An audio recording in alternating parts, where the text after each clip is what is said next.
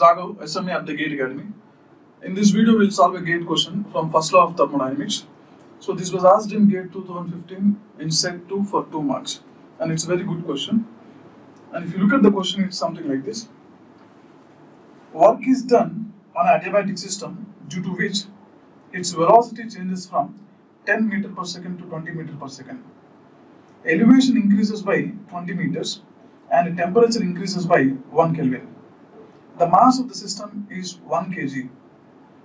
So CV is 100 joules per kg Kelvin, and acceleration due to gravity is 10 meter per second square.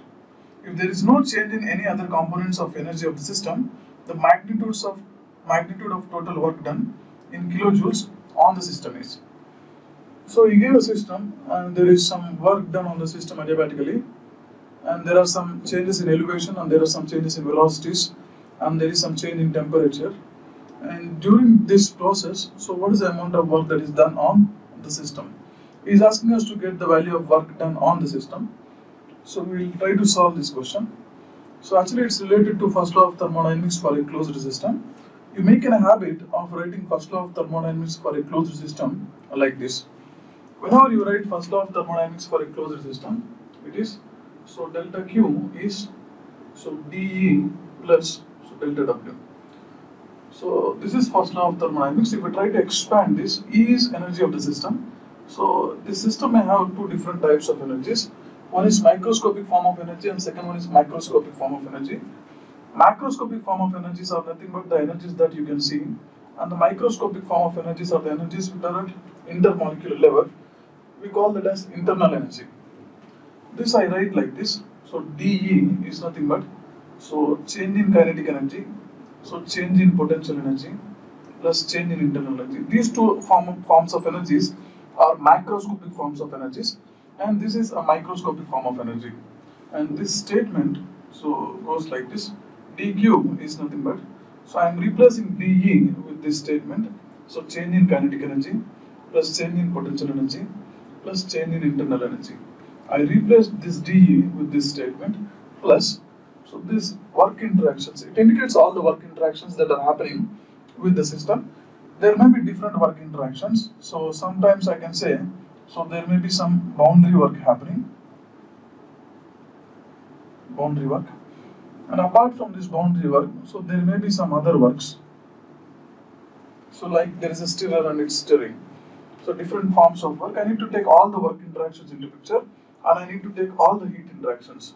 So delta Q is nothing but all the heat interactions that are happening with the closed system, and this delta W is nothing but all the work interactions that are happening with the system for that particular process. This is first law of thermodynamics for a process, and this is the most generalized equation. Okay? And when I subject this closed system to some constraints, if I assume the closed system is stationary, if I assume the system is stationary in the sense the system is not moving. So since it's not moving, so it doesn't have any velocity, so therefore there won't be any change in kinetic energy. And second thing is it's not moving. Since it's not moving, there won't be any change in elevation. Since there is no change in elevation, so change in potential energy will also be 0. So if I make change in potential energy 0 and change in kinetic energy 0, and if I assume there are no other forms of work interactions except boundary work, so this other works also become 0. So then the equation reduces like this. So dQ is, so du plus, so del W. And the equation reduces to a form something like this. So most of the students tries to write first law of thermodynamics for a process like this. So but make a habit of writing first law of thermodynamics for a process like this. This is most generalized equation. And if you subject this equation to some constraints, you will get this equation. Okay. And if you look at the question, in the question, he gave that there is some change in elevation. It means that there is some change in potential energy. He gave that there is some change in kinetic energy velocity, so there will be some change in kinetic energy. And there is some change in temperature, and that will cause change in internal energy. And apart from that, he is asking us to find out the net work done on the system. So net work done on the system in the sense, he is asking you to find out, so what is the total work interaction happening in the process. I can write like this. So net heat interaction is equal to, so change in kinetic energy plus change in potential energy plus change in internal energy plus So the net heat interaction, work interaction that's happening. This entire term I'm writing it as delta W. So I'm expanding this term. So here he is saying that the process is an adiabatic process. Since the process is an adiabatic process, there won't be any heat interactions taking place between the system and surroundings. Since there are no heat interactions, delta Q will be 0. So then the equation reduces like this, 0. Change in kinetic energy I am writing like this. So this is half m. So V2 square minus V1 square plus, so change in potential energy is mg into, so change in elevation plus, so change in internal energy is mcv into change in temperature plus the work interaction. So here in the question, he is saying that, so mass of the system is some 10 kg and the velocity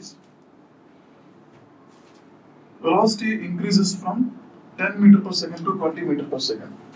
So this is 20 meter per second and this is 10 meter per second plus, so this is 10 kg, acceleration due to gravity is given as 10 and the change in elevation is given as 20 meters plus mass is 10 and CV is given as 100 joules per kg Kelvin into, so change in temperature is 1 Kelvin plus the work interaction.